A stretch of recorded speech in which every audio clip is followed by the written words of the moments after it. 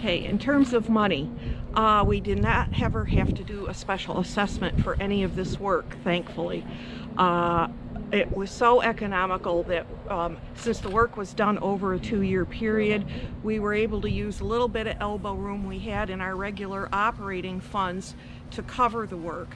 And now the lake has its own line item in the budget, a very small line item for ongoing maintenance, like if we need more plants or we want more fish. So that was another beautiful part of it, was no special assessment. Two of the dirtiest words in any association's language.